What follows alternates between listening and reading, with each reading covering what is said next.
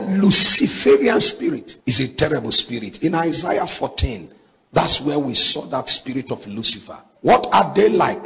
Always want to be credited and giving glory for everything they do. Watch it. Anybody that does anything and is expecting you to praise him, credit him, give him the glory, and when another person does it, he will try to turn it away that it is him. I'm the one that inspired her to.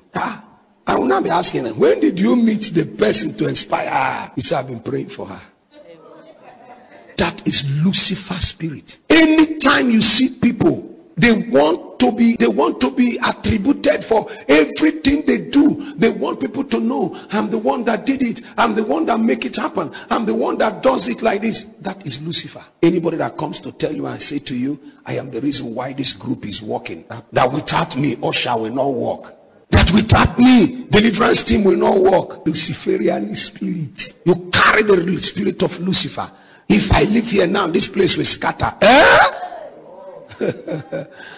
Luciferian spirit. That was the spirit that entered into Lucifer. That's why Lucifer got tired of God getting all the credit. When everybody's giving glory to God, Lucifer became angry. They're supposed to give me glory. After all, I'm the wolf. I'm the person in charge and command. It was because people were not giving him the credit that made him to become a rebel. And when you see them, they constitute the spirit of rebellion and they don't submit to authority. It's a spirit of Lucifer.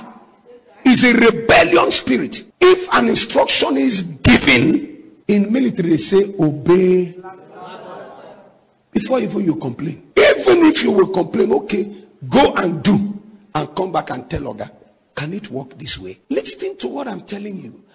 Don't mistake authority with your gift.